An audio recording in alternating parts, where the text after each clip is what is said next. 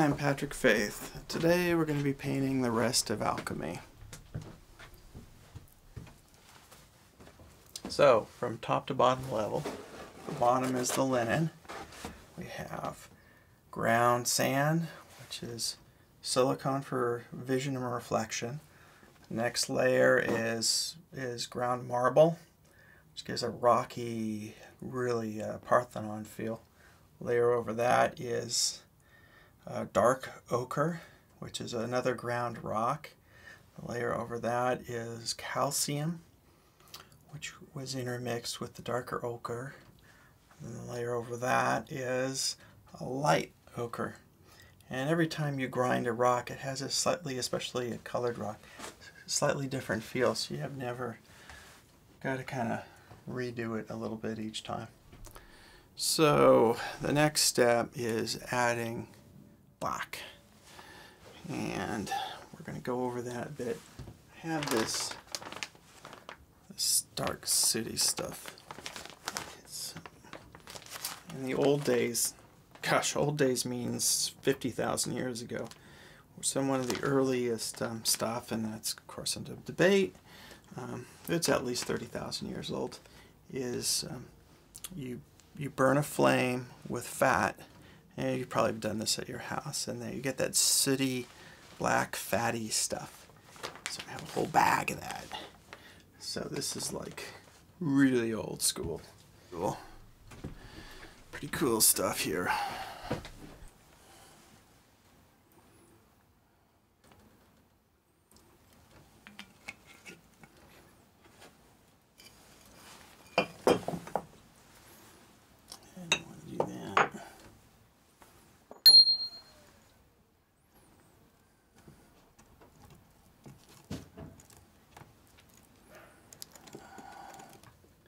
This next step is pretty tricky because I gotta put my hands in this goo, which is like black soot. I mean, look how black that is. Can you see that?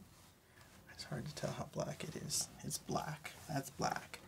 There's black, and then there's black. And then what I do is it just feels like tar. Totally cool. Oh, this is a really nice texture. Oh yeah, oh yeah.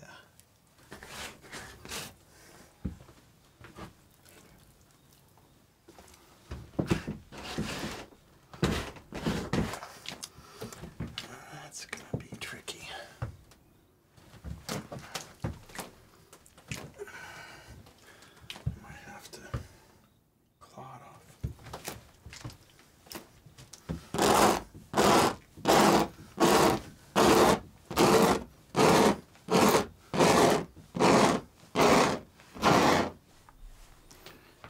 From this point, it's really hard to say if the painting's going to make it. But at this point, what you have to do is just put some energy into the painting. And it's going to get a lot of energy.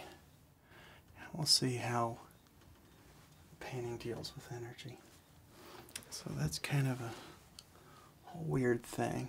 So you're going to have to just watch what happens.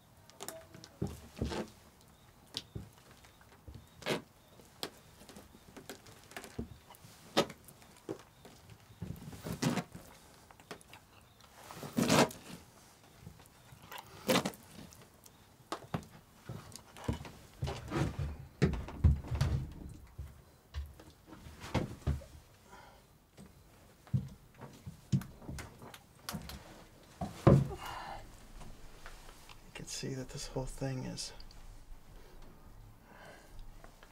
shifted.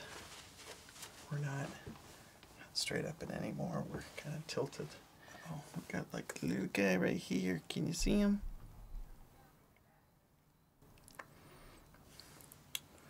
See this little guy right here. I'm gonna slow him down. Don't move. I don't want him to fall. At least I don't want to fall him off. We have this section breaking away here. And if we lose too much tension, the whole painting will fail. Because obviously you want to create space in your mind. And creating that space, there's tension in that space. So if the tension is released, you don't have energy for emergence. So I want information, space to kind of null it out, and then I want your mind to have enough tension in that space for emergent behavior to occur. So if the painting releases, releases the tension, which means you're not going to have emergent as much of emergent experience. So I'm debating, does it need, is it done? Or do I put a thin layer of ochre over it?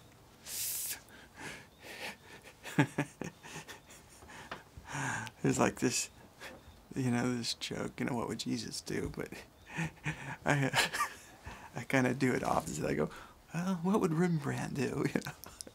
And you go, well, what would Rembrandt do? Or whatever you say his name. I can't even say his name right. What would Rembrandt do? Like, well, what would Rembrandt do? He'd probably sell it and lose it or something.